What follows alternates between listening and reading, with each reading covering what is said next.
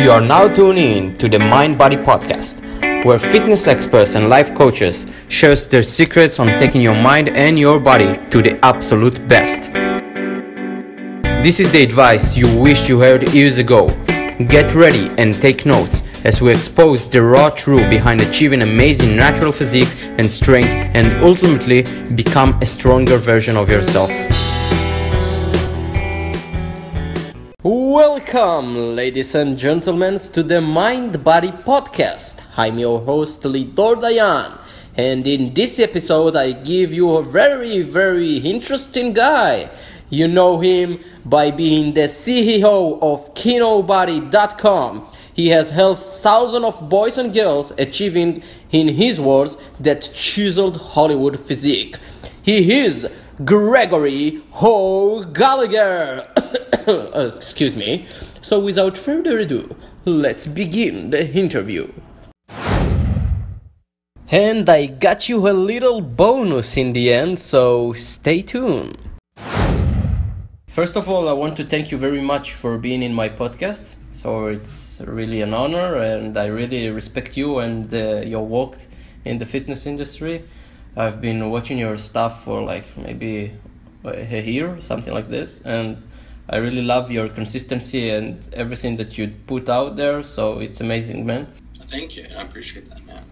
So for those that don't really know you, so tell us a little bit about your story and how fitness started for you. Sure. Well, I was always very drawn to fitness from an early age. I love the idea of just being stronger, faster, more powerful, more muscular. As young as I can remember, 6, 7, 8 years old, I had action figures. I watched, movies and TV shows, and this was in the 90s.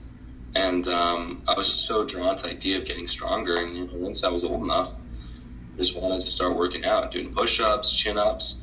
As a teenager, getting into lifting weights, just something that I was so drawn to. I really want to understand your own story. Like a lot of people think that everything was given to you or something like that, and they don't really see behind the scenes, like what it takes to really make it, and the hard work, the editing, the videos, because I do it the same, so I know what it takes, that you do a lot of stuff behind the scenes, and everybody thinks that you have everybody that's doing this for you, but tell us a little about the journey and what it really takes to really make it and get to the top. Yeah, well, it took a long time. I remember when I first started my business, I pretty much just dropped out of university, and I was researching this area very substantially. And I had an idea of what I really wanted to create, with my fitness brand, something different, something that was really, based on what works, really based on being able to enjoy life, not being obsessed, and really achieving this really cool look. And, a lot went into it, getting a website to get hundreds of thousands of visits a month was very difficult, all organically. You have to learn SEO, you have to write really high quality articles. What was really amazing with my brand was that most people go to websites, they go there, they leave, but people that came to my site, they're really engaged, they stayed there, they loved it, they shared it with their friends. It grew very naturally, and then I started doing YouTube videos, and that grew very fast. But there's a ton of work that goes into all aspects of this, especially when you're creating products and there's a lot going on there. And was there a moment when everything changed for you? Like when you said, fuck it, this is gotta change or something like this? Because a lot of people have a moment in their life that something gets you really emotional, and then you're like, okay, I gotta change it and I gotta do something with it. Like a moment when things started to really work, or a moment when I just really wanted to change my life. It changed your life because you were a shy kid, right? Yeah. So, yeah, no, that's right. No, I was a very shy kid. Yeah. Well, I mean, really the moment was when I was in university and I was just in these classes and I just didn't feel right. It just didn't feel like this was the path to my dreams. I knew I'd get out of there. I just started doing something really cool. And the other moment that really hit me was when I started to read the Cycle Fitness Black Book by Rusty Moore. I reached out to him one day. I said, "Hey, look, I want to start a fitness website. Can you give me a few tips?" And and we started talking, and he had some really good stuff to teach me. And he was already making a full-time income, doing very well from his blog. It was growing. He was getting tons of traffic. I'm like, shit, I need to learn how to, build this online internet, blog business. Mm-hmm. And once I knew that Rusty was doing really well, I was like, okay, I can do this too. And how do you make sure that when you have to work, like either writing, editing, you don't get distracted? Because a lot of people get distracted or procrastinate. And what is your routines like if you are getting into work? How you're focusing on it and not let anything distract you? Yeah. Well, to me, it's just really having a strong goal in mind of what you're trying to accomplish. If you're very connected to your goals, you'll be very focused. So every day, I recommend people buy a little journal book, and on the first 3 or 4 pages of the journal book, all they have are their goals they want to accomplish for the year. So every morning they can go into those first 3 pages, whether it's their fitness goals for what they want to improve with their their body fat, their strength, their muscle. It could be their business goals, it can be their relationship or their relationship goals or lifestyle goals. And just like every morning, maybe not every single morning, but when you really need that extra kick in the butt, like just read through those goals, get excited, and then start working. Also, definitely find that doing some meditation or listening to some Power of Now, getting really present, helps you get more focused because you're not as distracted. You're more in the moment. You're more sucked right into your work. Are you still doing meditation like every morning? What is your morning ritual? Well, I stopped doing meditation for a while, but I've started it again over the last few weeks. It's been really powerful.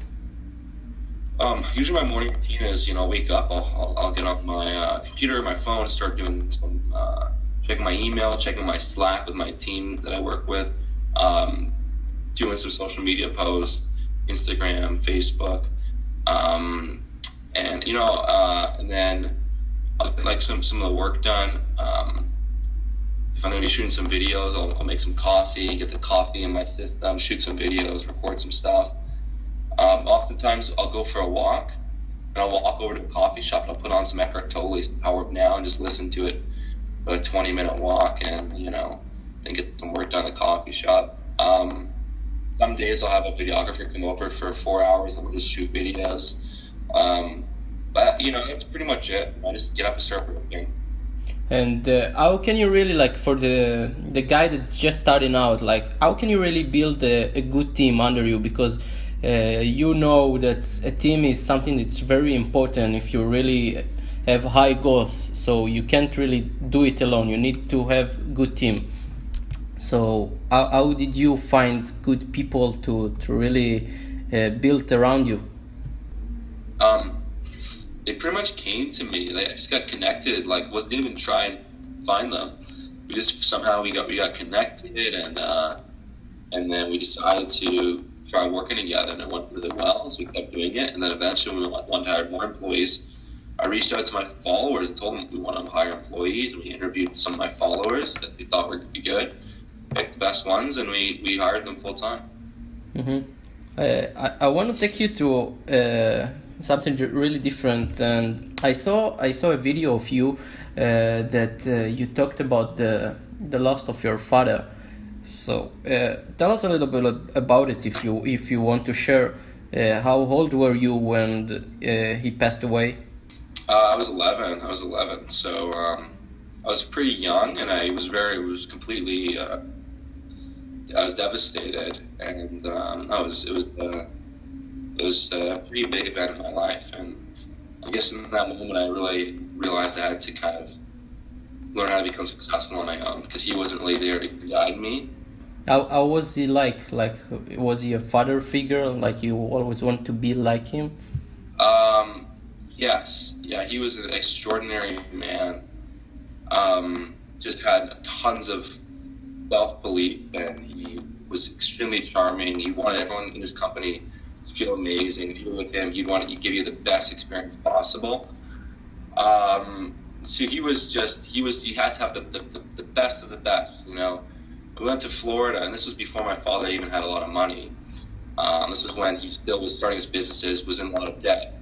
And we went to this one hotel, and it was an expensive hotel, but there was something about the hotel that he didn't like. He didn't want to bring my family, my mom, me, my older brother, I think that was the kids at the time, to the second best hotel. So we left and we went to the absolute best hotel. And I don't even think he could afford at the time, but after that, I mean, he had some deals coming through and he started making tons of money. That was his thing. In this company, you had to have the best of the best.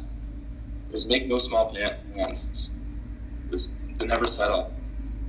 Do you think like this is a moment you started to demand more from yourself, or it's really like made you more hungry to achieve more, to become more? Because to have something like this in your life, like a loss of a father, so it really can get you to two things. Like you can get super depressed, or you can really like, okay, from this day and on, I'm going to demand more for myself or my father. Like, you think this is what made you more hungry in life? Well, I think that I really wanted to honor my father, you know, when he passed, and you know, it was very emotional. And to me, like to honor him, I had to really, you know, rise to the top and go and like make the most out of life. So that's what I felt, you know. If I didn't take it seriously, if I didn't push myself, then I would be, you know, I would be, wouldn't be honoring him. Mm-hmm. And there are so many guys out there that really see you as a role model, and they're still scared, still afraid, and they're living in their minds, right? Because we all have that self-doubt and insecurities, and we want to do something, we want to make video, and if I like, okay, let's do a video in the gym, and you thinking in yourself like, fuck, what am I doing? Everybody is looking at me, I'm looking ridiculous. So how can you step outside that fear, their inner thought? Because you made it, you made the shift, and a lot of people still living in that fear. And I as well was very shy boy, and I want to know from your perspective, how did you make that shift? Well, a couple of things. One, you got to realize that life is really short. It's we're living right now, but eventually it's going to be all over. When you have that perspective of how short life is, and this is your life, it's not someone else's life, this is your life. When you realize that, you realize how silly it is to be so stuck in your head. Oh, you know, if this is my dream to go and build this business, am I really going to care what a few people think about? Mm-hmm. Is that going to stop me? Me being a little worried that they're watching me? You realize how silly that is. Yes. Mm-hmm. So you just realize that, you know, how short life is, and that it's your life, and you owe it to yourself to go for what you want. Then you're an absolute, you're completely moronic if you let someone else, their judgment, stop you. But most people know this intellectually. They know everything you say, but there's something stuck. It's like I'm taking a calculator. Okay, if I tell you take 1 and multiply it by 1, what will you get? 1, of course, right? But if I calculate 1, multiply 1, but there is 7 stuck in there, so I will always get 7, right? So it's something in our mind that has to really, we need to release. It's something that stuck us. So do you think it's like you get to a threshold, like enough is enough? Well, in your situation, in this hypothetical situation, what's really going on? This person is scared to go after their dreams, or scared, or they're already starting their business, but they're not taking it as seriously, or they're scared to really put themselves out there. Is that the hypothetical we're talking maybe about? It's like starting something, and then every it takes like 2 steps back. Like 1 forward, 2 back. I'll give you the honest answer. Not everyone's going to become successful. Some people don't have it in them. You don't think everybody have it in them? They don't. It's impossible. It's completely impossible for every single person in the world to be successful.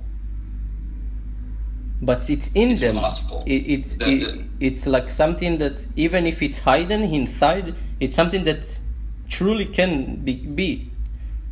But if it never comes out, does that even matter?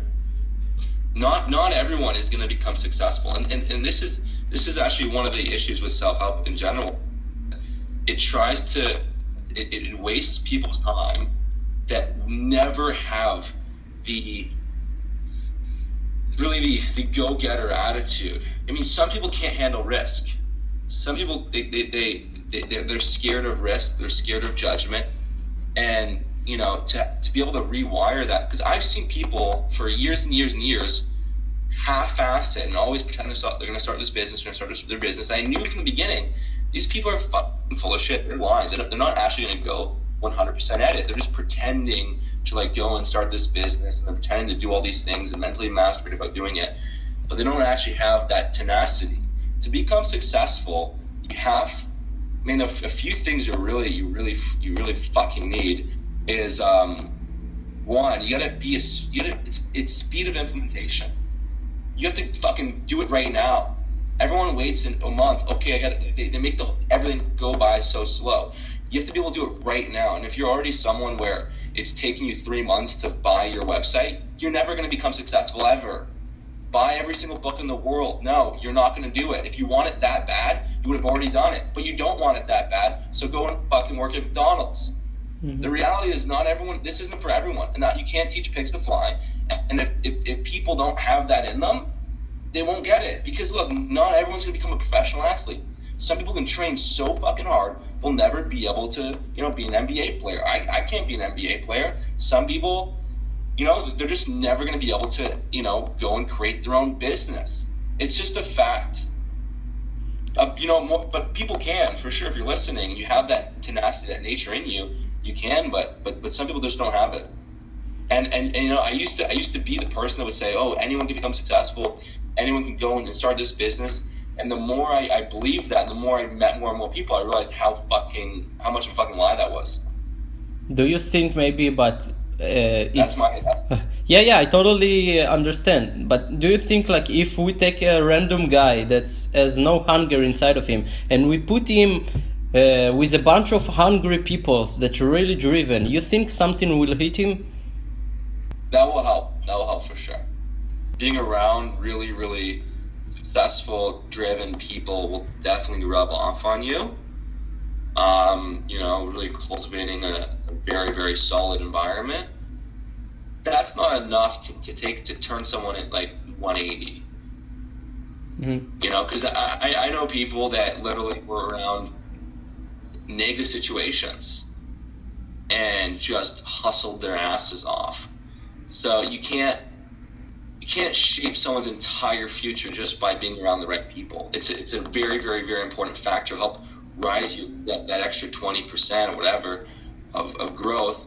But if you don't have that underlying drive, motivation, determination, willingness to take on risks, you don't have that. If you don't have that desire to fucking learn everything you can to succeed, if you don't have that super, strong drive, then hanging around people that have it isn't going to make you go from someone that just is a pussy into an absolute beast.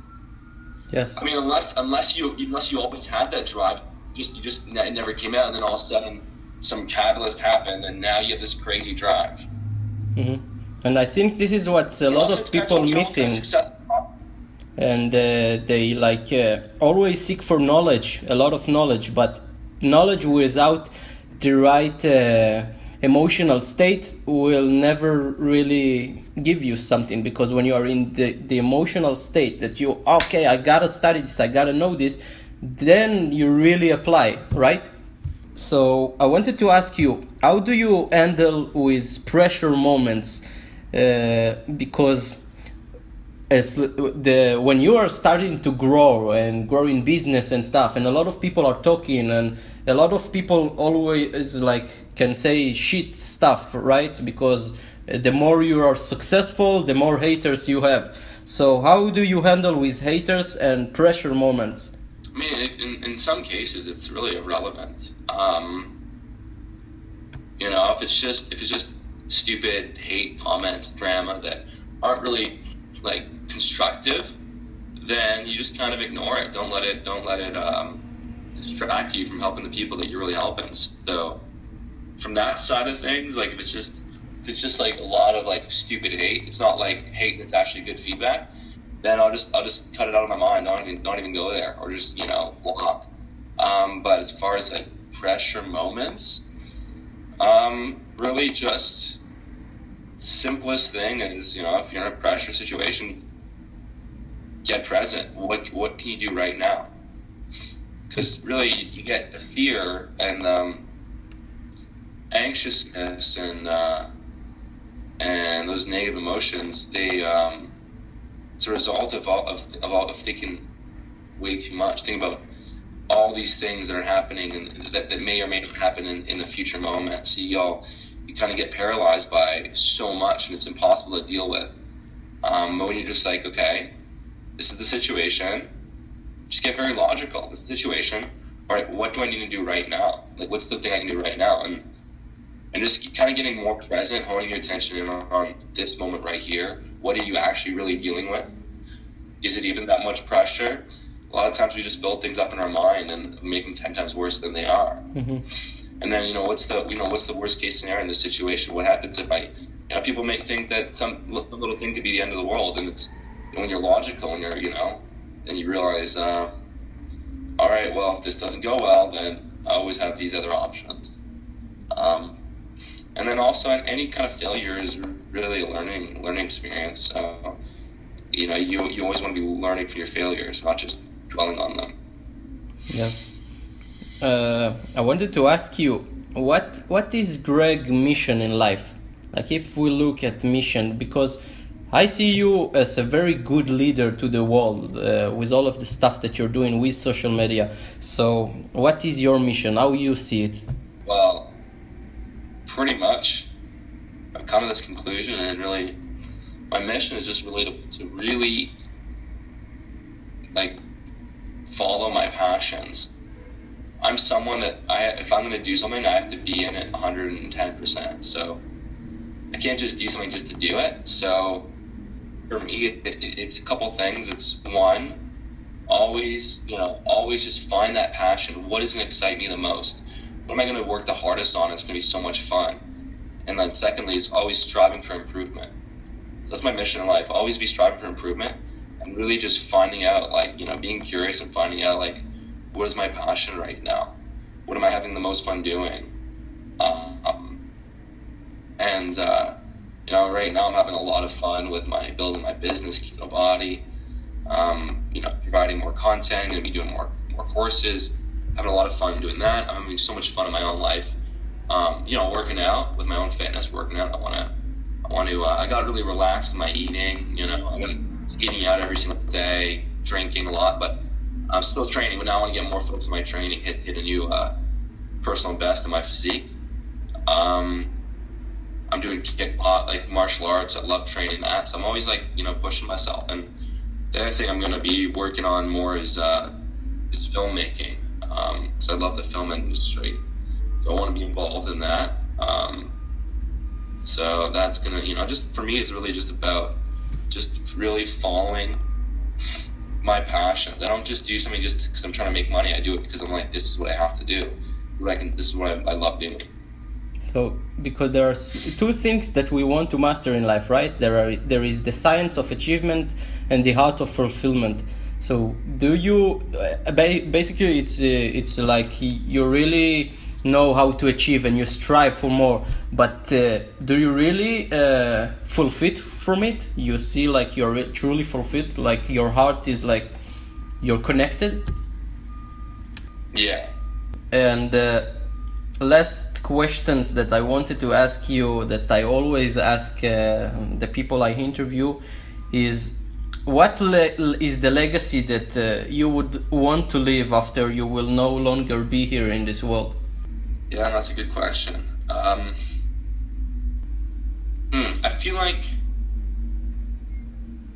I don't know, I feel like I want to leave a positive, very positive example for my family. I don't feel like I need to leave a legacy to the entire world. I don't know.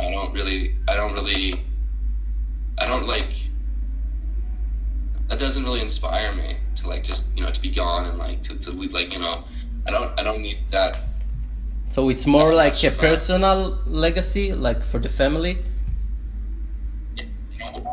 When I'm gone, it's really all about the family, the people close to me. Like if I'm gone, my idea is to leave this worldwide legacy. But I mean, there's so many great people that have already, done just that. And I'm not trying to compete with them, but we'll see. We'll see what legacy. We'll see what direction, But if anything, especially to like people close to me, it's just like enjoy fucking life. Enjoy it. Stop being so stressed all the time. Like smile. Enjoy life. Go after what you want. Stop complaining about what you hate. Change it. Never stop making excuses. Take responsibility of your life. Take control. Really go for what you want. Just enjoy life. Enjoy it. Yeah. Enjoy life. Find a way to enjoy it. Mm-hmm. If you're miserable, find a way to change it. Don't complain. So, I mean, I just think that, this life, you should be loving it. If you're not, you better find a way to change it, because that's the way my brain works. In the past, when I've been happy, when I've been frustrated, I didn't. Some people just accept that. Life sucks. That's just life. And I'm like, fuck it. I have the power to change it. Why am I not happy?